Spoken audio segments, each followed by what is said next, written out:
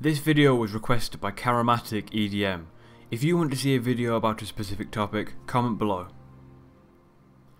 In the far north of Gielinor, an ancient Zarosian settlement lies untouched in the Arctic conditions of the frozen waste plateau. Little was heard from the inhabitants even during the 3rd and 4th ages, but now it sits completely deserted, ravaged by dragons, demons and a mysterious magical power. But why was it abandoned? What's responsible for the intense cold? And what magical power might lie within the ice plateau? This week we answer these questions and more. I'm RS Galaxy and this is Runescape Lore. Before the God Wars of the Third Age, Zaros' followers had built settlements all around the world, including Karolanga, Ghorrock and Anakal.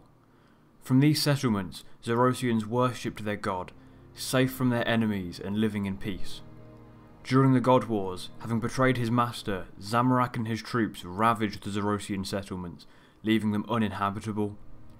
Ghorrock, however, was for some reason not destroyed.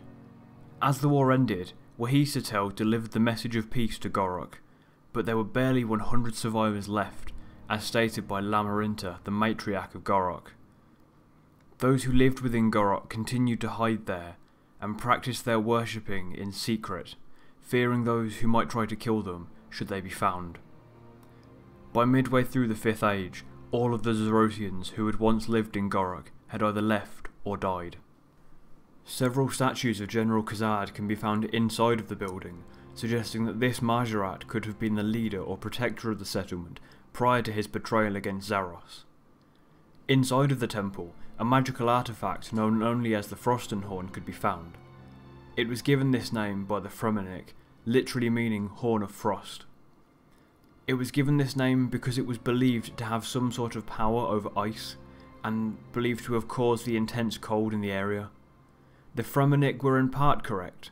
The horn was indeed responsible for the conditions of the area, but it did not inherently control ice.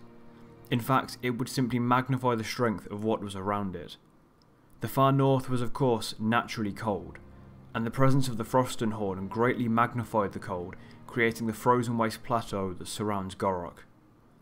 The conditions in the area, reaching out to the northwest corner of the wilderness, had become so bad that the beacon there had been left completely unattended.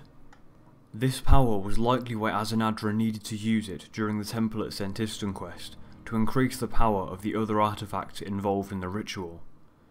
During the temple at Sentistan, the adventurer travelled to the fortress in search of the horn, but this was not the first time Azanadra had sent someone to find it.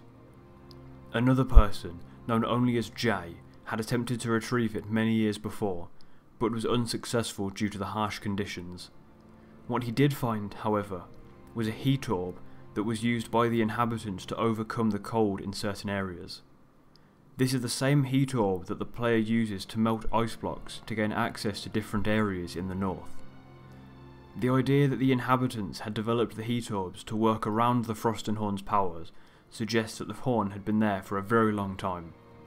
Other than that, little is known about the horn's origin. At some point, the Frostenhorn had become part of the ice demon that the adventurer fights during the Temple of Sentistan quest.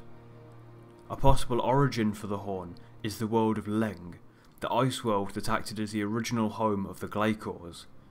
That said, since the horn has no explicit ties to ice, it could have come from anywhere, and simply created an ideal home for the Glaikors on Gielinor.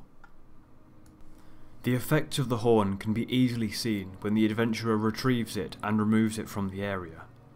Without a catalyst to significantly decrease the temperature, a significant amount of ice melted, sparking the creation of several water fiends, and leaving the plateau slightly more inhabitable than it had been before. The creation of water fiends from heat had already been seen on a smaller scale. Water fiends are created when some of the ice blocks are melted using the heat orbs found around the fortress. The use of orbs by the Zarosians is backed up by the abundance of pedestals around the fortress that resemble those used to activate the orbs. Due to being in such a bad condition, not all of the Ghorrock Fortress is accessible, and therefore it is unknown what else could be hidden within the settlement. It seems unlikely that there would be much more of interest inside of the temple, however, since it lies so closely to the ritual marker, and would therefore be very well known by the Majorat. Specifically, Azanadra or General Khazad seem the most likely to have known about the contents of Ghorrock, and their lack of known activity in the area suggests that nothing else of importance is found there. And that is all that we know about the Ghorrock Fortress and the Frozen Waste Plateau at this point in time. There may be more interesting artifacts or objects hidden within the inaccessible floors of the fortress. Maybe there are forgotten Majorat secrets stemming from the ritual marker that is found so close, but unfortunately we may never know. I want to thank everyone who watched the video all the way through. I really appreciate you all for giving your time to listen to me ramble on about obscure storylines from a video game, and if you want to hear more about RuneScape's lesser known lore, make sure to hit that subscribe button and grow the subscriber army like it's been empowered by the Frostenhorn. As I mentioned earlier, this video's theme was suggested by Charismatic EDM, and if you want to suggest a topic for one of my future videos, make sure to tell me in the comments, because I can't read your minds. For more RS Galaxy memes and lore, make sure to follow me on Twitter too, the link's in the description for that. And once again, thank you all so much for watching. Hopefully I'll see you all in the next episode of RuneScape Lore.